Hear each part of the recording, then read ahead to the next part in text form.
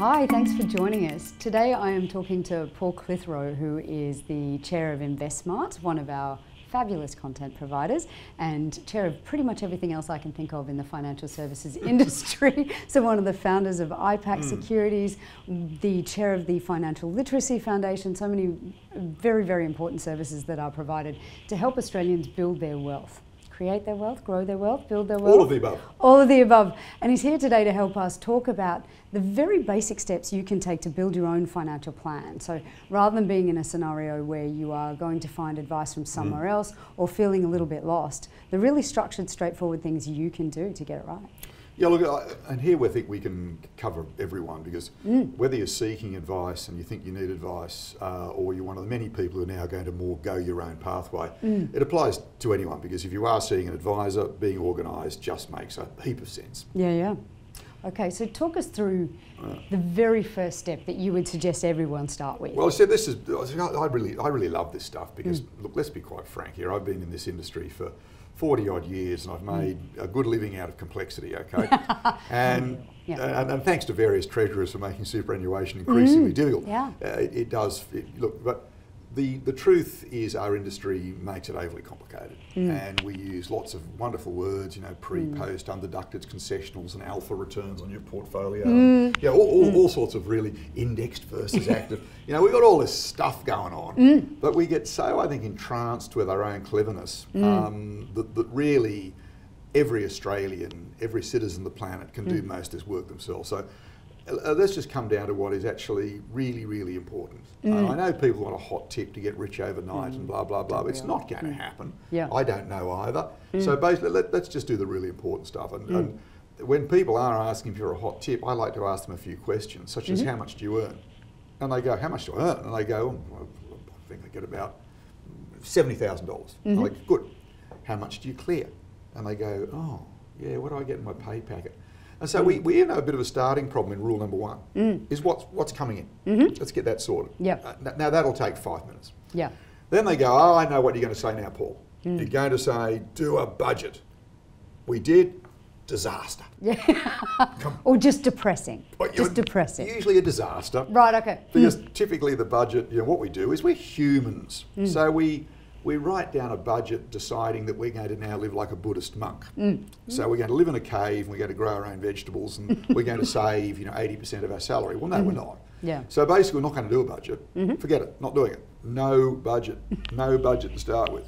So what we're going to do is we're actually going to only do a budget when we understand the truth, and the truth is what you're spending. Yeah. And you'll very quickly get the nub of the truth, which is your rent, your mortgage repayment, your car repayment. You'll probably get right. You'll probably put down car running costs, $20 a week for fuel. Well, no, wrong. Bzzzt, wrong answer. Yeah. You know, we go to the RACV or NRMA or whoever you like, and we find the cost of running your typical mid-sized, relatively inexpensive car, you know, and we're going to find out it's probably close to $300 a week. Wow. And but how's that? Yeah. Well, what are you doing with it? Tyres, rego, insurance, the petrols are relevant. I mean, it's just you know, depreciation. You feel it because you see it every day. Yeah. So I get budgets all the time where the costs of running the car is $20 a week on petrol, and we've just probably certainly. We're probably at least a couple $100 a week short. And so, look, I know we don't want to be honest, but it's why budgets don't work. So we go to our car, we go to one of the motoring organisations in your state, and we find out what the cost of running your car is, and of course that will include replacing it. Yes. And you'll go, but that's not a problem today. But it's going to be a problem, okay? Yeah, your car is not going to last forever. You paid 30 grand for that car. We all know it's not going to sell for $30,000 anytime ever. So let's be honest here. So we get the car in there. The other big one we tend to fail dismally is it's either the ATM or the swipe card. Now I know you were telling me earlier on your 2-year-old has already got the hang of swipe cards. So she knows how to tap. She'll pick up the card and she'll tap it for me and then put it back in the purse. She loves that experience. I'll bet she does. Talk about our children learning nothing. Isn't that terrifying for you parents? Yeah. See, at least with my kids, they saw cash going over the counter. That's another subject matter completely. Yeah. But anyway, so what we're going to do is we're actually going to go through this really obnoxiously painful month, because what we're going to do is that every time we tap for a month, every time we take $100 out of an ATM and it just disappears, if we're not going to do this, we are not making any progress. We are going nowhere. Don't bother doing a budget. Basically, look, you're going to fail. Yeah. Okay? It's an imaginary exercise. It's really awful. It is imaginary. So we work out where the money's going, and your budget might say have two beers with friends on Friday night. Look, in actual fact, it might be 6 beers, a hamburger, and half a bottle of red. And a taxi home. That's right, because we were going to walk, but after a couple of beers, we couldn't be bothered. All right. So we're going to write it all down, and then we're going to get to this horrible truth, and we're going to be. Hopefully with this horrible truth, we'll still see we're spending less than we're earning, but at least it explains why we're not saving towards the house as fast as we wanted. We're not building our share portfolio. We're not able to pay our home loan off. We're not able to buy an investment property. We're not able to take that holiday without using a credit card. So for the first time, the horrible truth gets revealed, and it's really depressing. I still do it each year with my wife, and it's still, did we really spend that much? It's not ideal. So we do. I think it's very powerful for people to hear that you still do that, though. Well, it's very powerful to hear. Yeah, look, we're going to come to my point 3 quickly, and then I'll come back and answer your question. But so point 1 is we now know what's coming in. Point 2, we know our fixed costs going out, but we now spend a month writing everything down, and for the first time, we truly understand variable costs. Yeah. We understand the muffin, the coffee. You understand what your 2-year-old's doing. Tap, tap, tap, tap. But at least that's on a statement. The most dangerous of all is $100 from the ATM. Yeah. Any money in your pocket will be spent. Yeah. Now, that's cool. That's cool. But we need to know for a month where it's going. So then we've got this situation where if you're going, why does my budget say I'm saving money? And my credit card's getting greater each month. Why is this happening to me? So we're taking control. Yeah. You are putting yourself in control. The pain you are going to go through to get this right is you will end up being proud of yourself once you get over the depression. Yes. Okay, that's good to know. You will be proud of yourself. It's a one-step thing. What's coming in, what's going out, we're now under control. We've hopefully got surplus income, and now for the first time in our lives, we can start to have a genuine conversation with ourselves. We're saying, gee, retirement's too far away for most people. So what we're going to do, and actually at my age, retirement's wrong as well. Most of us are working part-time these days. Probably your parents are similar age. The world's changed, okay? I think the idea, I'm 65, I get a gold medal, and forget it. Yeah. So let's dump the word retirement. Please don't use the word retirement ever again, okay? Just don't use it. So we're going to use financial independence as my 3rd rule. I love that. Financial independence is, I don't care if you're, 2's a bit young, but your daughter. But whether you're 18, 25, 35, 55, or you're 62, don't care. Yeah. Because I know many people my age who think they're financially independent but haven't really quite worked it out. Yeah. Let's just do it, okay? And financial independence is this 3rd factor, because then you've got to talk about, it's easy to talk about what we're spending today, because we now know, because of step 2, we know what we're spending today. But for people in my age group, it's easy for me to say, gee, what does financial independence look like? Because at 62, 63 years old, I'm kind of there. So I don't need to pretend what I'll be spending at 62. I'm spending it at 62. You're very clear on what that is. Yeah. Whereas, I go back to my and Vicky early planning in our late 20s, which I still kept these scraps of paper in a file. And it's really fun seeing what we thought we'd be spending at 62. Yeah. We got our broad lifestyle right. Yeah. In terms of we'd like to be travelling, we'd like to do some sailing. So funnily enough, we got that fairly right, actually. Wow. It's the power of writing things down, But thank God we updated it every couple of years, because goals change as you go through life. We were talking about having kids, but we have 3 healthy adult children today. Was that always a given? Of course it wasn't. I mean, things happen, okay, that's life. You need a plan you go back to looking at. But we still, regardless of your age, we have this thing called financial independence, and your financial independence is different to mine. You and your husband will sit down and you'll have this talk about, gee, and I guess you've got 2 young children? 4.5 and 2. Who aren't sleeping very well? No, terrible. Probably financial independence isn't that big in you, but when you get through the sleeping stage, I'd love you and your husband to get a bottle of red and say, what does it look like? What does it look like when we're at your parents' age? What does it look like when we're 60? We do actually talk about it. We have a self-managed super fund, and I really believe in putting a label on things. So our self-managed super fund is called the Global Lux Lifestyle Fund. I wanted to call it the Global Lux Travel Fund, but my husband thought that was too specific. The Global Lux? Yeah. The ATO is going to come calling for me, but that is, That's good. I know what it's for, right? Good. It's for retirement. I'm not planning to actually... Financial independence. That's my financial independence. Okay, good. And Right. I put a name on it. Okay, well, what you've done for me here is in this, the three pot, we've come to pot three. Pot one is what's coming in, pot two is what's going out. Before we do a budget, we also go to pot three, which is what does financial independence look like? And I know it's going to change for you and your husband. You know, I'm hoping it has some Lux travel in it. Oh, it will have some Lux travel, but over decades and time, I'll probably be dead and buried. But you know, when you and your husband are actually my age and doing this stuff, it will be Lux travel, but it'll be probably something. So you got to keep adapting. But the fact you got a plan actually gives you a high chance of success, because that really is this third point about having this goal for financial independence. What financial planners they tend to lecture clients. You must do goal setting, and I go, don't talk to me like that.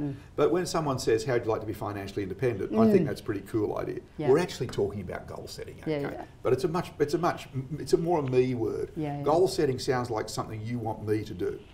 Goal setting sounds quite hard work as well. Well, yeah, and it sounds a bit sort of like a dictator. So I like the idea of you've now taken control of your money in steps 1 and 2, pots 1 and 2. Pot 3 is let's have a plan for financial independence.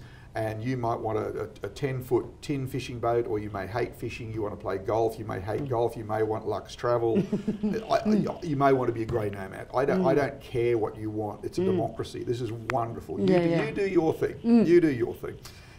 But let's try and put a bit of a cost around it. And you've probably got a bit of a view in today's dollars that if you wanted to be doing Lux travel, you've probably got a bit of an idea of what that's going to cost you. And that gives you a target inside your super fund. Yeah, great. Yeah. I'm happy with that, really happy. So point 3, we've got this thing called financial independence, and you've put a price on it around your Lux travel and running your house and blah-de-blah-de-blah. And then basically this financial independence, I don't want people to have a lump sum. I want them to say, for my lifestyle dreams, I need 50,000 a year or 60,000 a year, or let's be, Lux travel, 100,000 a year. Yes. And I, in a sense, certainly, and this really works particularly well, the number Vicky and myself always use throughout our time together has been, think about the number we want and multiply it by 17. So, and it's been about right for decades and decades. Yeah. So if you want about that 100,000 a year, which is Lux travel, that'll get you there. That's pretty luxy, pretty luxy. Multiply it by 17, and I'm not going to try and tell you what your lifestyle target is, that's your private business. But if it was $100,000, and you know that number, I'm sure, you've probably multiplied it by that 17. 17 times 100,000 is 1.7 million, and whatever your number is, you're probably saying, if with your husband, if the two of us do this over the next 30 odd years, that will get us to this target, we will be financially independent, and our financial independence means Lux travel. Yeah. Cool. Yeah. So, yours might be more than mine, it might be less than mine. Another person... I don't need a boat. I'm happy to ride on other people's boats, I don't need my own. That's actually a really smart financial strategy. We're not going... Yeah, don't get a boat. My wife... Or a horse. My wife don't get a horse. Don't get a horse. Yeah. My wife's strongly in favour of the boat thing, we won't talk about that. So that's my thing. But so basically we've now got our 3 pots. Now when we got this together, now's a really good time to do a budget, because we can put in what money we're bringing home, which is pretty easy. But for the first time in our lives, in our budget, we actually write down what we're really spending. And the other thing is, there's no point saying to yourself, gee, I'm spending, I'm spending $1,000 a week, I'm going to cut that to $500. Because if $500 of that is your mortgage and $200 is your car, well, maybe you're going to change to a push bike.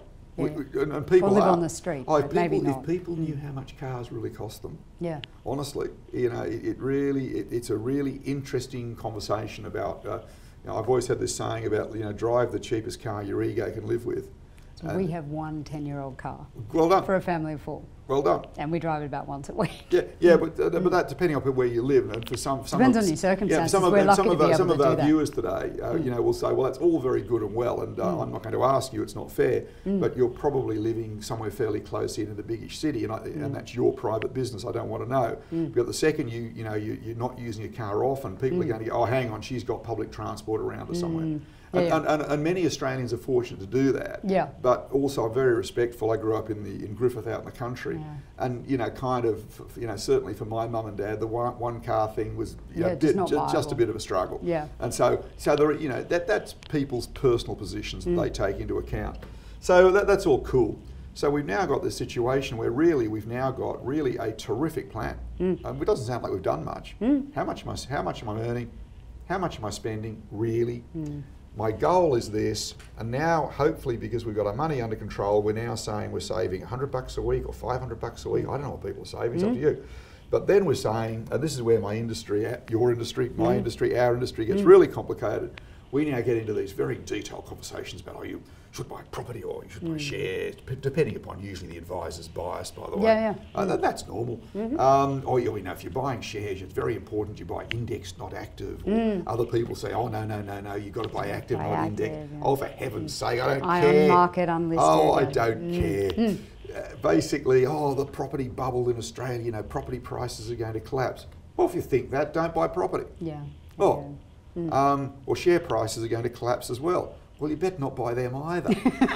Try and find something else. You put it under your bed. But look, the issue for me though is that if we go back over thousands of years of history, supply and demand is surprisingly accurate.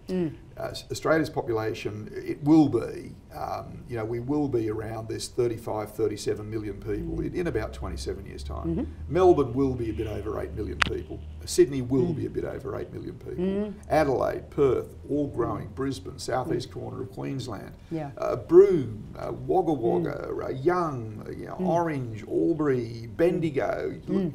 When you get this bigger population growth, and by the way, yes, we have some fairly large immigration numbers at the moment, but look, but basically, as you are with 2 young children, most of our growth is actually people doing what people do, having kids. Our birth rate is quite strong in this country, so we have population growth regardless. So the population is going to be a lot bigger, putting politics aside. And it just seems to me that if property prices, people tell me, property prices are going to fall 20 or 30%, which one day they will. My house in 1990. My house in a big city fell in value by about 30% when interest rates hit 18.75%. Now, 3 years later, it had recovered that amount. Did it really matter? It only mattered if I got forced out of the market and I was forced to sell into a downturn. So the issue for me is that I struggle to believe that with a rapidly growing population, that whether a well-located property falls in value or not, which it will do at some point in time, if I'm holding that, I'm not a punter, I'm an investor. If I'm holding that well-located property in a population growth area for the next couple of decades, look, someone trying to convince me it's going to be worth less with more people, it's a bit of a struggle for me. It's a bit of a struggle, it really is. And for someone to tell me that with growing populations around the world, growing economic growth around the world, people are actually richer than ever, living longer than ever. We've actually, go back to the World, the World Bank report last year showing we've halved global world poverty in the last decade. Despite all the negative media, there's some really good stuff going on out there. And so, what's a share? It's part of a company. What's a company doing? It's producing goods and services for people. And there's more people living longer with more money. So in good health, in many cases. Yes. So do I think? I know. I mean, a couple of years ago, Coles was flavour of the month, and Woolies was going badly, and now Woolies is going really well, and maybe Coles is not going. So, which of the bank shares do I buy? Well, NAB. Obviously, your parent is doing this, or Commonwealth Bank is doing that, whatever it may be. And I kind of look at all that, and I go, with more people. Technology is improving the ability of all of these businesses, be they banks or retailers or Woolies. It's making them more efficient. I think they'll do okay. I think BHP and Rio Tinto, with a growing world population, I think will need energy. Look, I think it's going to be okay. So basically, I tend to go out, and I've done this for my 40 odd years of investing. I just buy property that is well located, and I buy shares doing sensible things. And in particular, I recognise the Australian share market is about 2% of the world. And so for decades now, I've held probably more than most people do in international shares. Not because I'm smart, not because it's tricky. It just makes sense to me to participate in global growth. And as you know better than I do probably, Australia is such a resources banking market, and I want biotech, and I want all pharmaceuticals, and I want the future. And so basically I own some global stuff. And for me it's that simple. So for decades I've been Vicky and myself have taken surplus income had a plan to use our surplus to save money to buy a house. We sacrificed lifestyle, so we didn't travel. We did have the one car, by the way. We had a second-hand Ford Falcon. Oh, there you go. So we sacrificed to buy the house. We bought the house. We paid the house off because we decided that we'd like to be financially independent in our mid-50s rather than our mid-60s, and it is a simple trade-off. Yeah. What do we not do today to give us that goal? Yeah. Or do we do more travel today and we're not independent till our later 60s? Yeah. So we decided to sacrifice early, and it seemed to us at the time with 3 young kids, travel wasn't that much fun. Yeah, you're not missing much. It's just your kids not sleeping in a different room. Correct. Yeah. That's it. Yeah. So we didn't miss. We went for the older second-hand car, and because I was working in a big city, I could get the train to work and the sort of stuff you're talking about. Yeah. So they were our choices. So we said no. We think we're better off being great savers earlier, and we also understand compound interest, which is the only truth in money, really. Powerful. Shares, property. Look, you don't like shares, don't buy them. You don't like property, don't buy it. Yeah. Obviously, I'd rather people have a bit of property and a bit of an investment property and some global shares and some Aussie shares. Obviously, I'd rather you spread your risk. Yeah. But at the end of the day, just do something. Yeah. I've got some people who listen to these rules and then they spend 10 years deciding whether to buy property or shares. Just do something, because inflation, population growth, economic growth, and for heaven's sake, the overall rule, of course, is that when the stuff you buy goes down in value dramatically, which it will, go back to your long-term plan. Because if, as we saw only 10 years ago, we won't pick on NAB, pick on Commonwealth Bank. I like Commonwealth Bank as well. Commonwealth Bank shares went from about $65 pre the GFC 10 years ago. I think their low point was about $23.40. Australians sold more Commonwealth Bank shares the week of that low than in any week in the history of Commonwealth Bank share trading. And a lot of those people selling them were retirees. Yeah. It's just heartbreaking in retrospect, isn't it? Yeah. It's a permanent capital loss. I am now 62, turning 63. I cannot afford not to invest in property and shares because I put it on a term deposit. I can't be financially independent. Haven't got enough money. Yeah. So I've got to go for higher return, higher risk asset classes like property and shares around the planet. But what Vicky and myself have got to say to ourselves is that not if, as it happened only 10 years ago, but the next time the market falls 50%, we have got to say we are already expecting this. Yeah.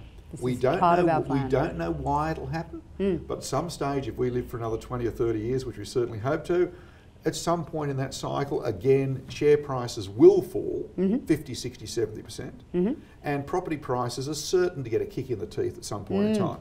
But with growing population, growing economic growth, we've got to reassure ourselves with a couple of thousand years of human history that basically stuff recovers. Yeah.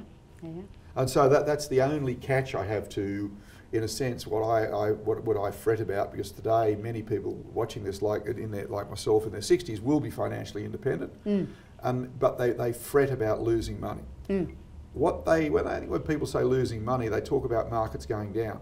Markets will always go down. That is not losing money. Yeah. Losing money is we succumb to fear and we sell into the downturn. Hang around, as we saw with the GFC.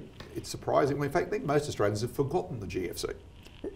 We work with people who didn't experience it at all and only learned about it at school. That's quite an interesting experience. Okay. Yeah. So just to wrap up really quickly. So really, they are. Whether you're going to go and see an advisor, because if you do my 4-plan thing, so simple, isn't it? How much is coming in, how much is going out. When you've really worked how much is going out, do a budget, then you know your surplus. Then you've got your own plan for your own financial independence, which means you put a price on it. 50 in today's money. 50 grand a year, 30 grand a year, 100, I don't care. Multiply what you need per year in the future by 17. That gives you a capital target. Then you can go onto some of the online websites like MoneySmart, and if you want to, you can start working up your own strategy to get there. My 9.5% super plus my mortgage repayments plus my savings. Does it get me there or not? You can be your own financial advisor. Or of course, it's a bit more complicated. Do go and seek professional advice. But if you seek professional advice and you've done this work, you are going to save yourself a fortune in professional advice. And the professional advisor is going to breathe a sigh of relief. Because most people who come to professional advisors, and you've played this role and so have I, the simple truth is you spend about the first 8 hours of your professional time trying to encourage them to actually work out what they want. Yeah. And sorting through the paperwork to understand what they have. Yeah, the shoebox. Yeah, I do love the shoebox. And so by going in organised, you're actually going to get the best use and the best value out of professional time anyway. And I can tell you right now, with stuff like my Vicky and myself, when we turned 60 a couple of years back, the rules around super were changing so quickly. And a few of my friends were quite shocked when I said, "Oh, I'm off to see a super specialist." And they said, "Well, but aren't you?" I said, "I'm a GP. Look, this is so complicated. I'm a GP. I now need a cardiologist." Yeah. And I think any smart GP goes to see a specialist as required. Yeah. And I know my place in life. I'm a general practitioner. And so I engage specialists in money regularly, estate planning, superannuation. But the big advantage for me is it doesn't cost me a fortune, because I go in and I'm able to define my problem, ask my question, hand over the information, and I can get an answer without spending a fortune. So look, this being organised and being in control is just it's a no-brainer. And my great passion, I'll finish on this, is that, you know, one of the reasons people say, "Well, why do you donate so much money to the government, chairing the financial literacy stuff for the federal government?" This is my 6th Prime Minister at the moment. Oh wow! No, Kelly O'Dwyer is currently my minister in this area, and she's terrific. She's really passionate about women and money, aged, financial abuse of the elderly. She's really big important issue. Kelly O'Dwyer's got some really I'm impressed with her. She's got some really good stuff going on that we're trying to achieve. But the big issue for me is this stuff is just not as hard as people feel. You know, a lot of it is just, you know, it really is just, it's such common sense stuff. But putting people in control, putting yourself in control, we know what happens when people are better in control of their money. When you're better in control of their money and you're on your way to financial independence, your stress levels reduce. You don't get the phone call saying you're late with this payment. You don't, "Oh my heavens, the car's broken down, what do I do?" You don't go away and find all of a sudden you got a holiday which you really enjoyed and then you've forgotten about, you got 10 grand on your credit card. You don't do that stuff. We know in all of the work done around the very high divorce rate in this country that money arguments are a big part of relationships. And having a joint goal, which you and your husband have got around Lux Travel, is that I don't really, it's a bit, look, I'm not trying to be glib here. I really don't care what your goal as a couple is. But I'm really thrilled you've got a goal, because it actually gives your relationship a better chance as well. Yeah. Having something to look forward to is fantastic. But you're stepping down the same path. You know, he's not saving for a sailing boat, you know, and you don't quite know. Yeah. This is the thing, you know, you can as a couple, you can have different goals in your plan. There's no problem, providing they're communicated. Yeah. And so, you know, you also get all these really nice outcomes, and why are both government and opposition, and around the world, governments are really keen. We're now, as you know, teaching money to kids in the schooling system and so on, financial literacy. And so why we're doing all this stuff, look, it's not just some weirdo nice to have. Is if you get people in control of your money and reducing stress levels, banks obviously love it because people don't get in strife with their credit card, don't get in strife with their mortgage. No one wants customers in trouble. No. It doesn't suit anyone. It's just it's not good business. No. So this framework of being good with money is so important, and really funnily, you know, that you actually see couples who've got communicated goals, the divorce rate drops off. Yeah, wow. It's really nice stuff. So control your money, lower stress, stay married, all that sort of stuff. Really good stuff. Change your life. Change your life. And it's not that hard. No. Thank you so much. That's just incredibly powerful. Pleasure. Thank you so much for listening. We've loved having you with us. We will actually produce some papers and documents off the back of this conversation so you can go and do the work to create your own financial plan. Thank you so much.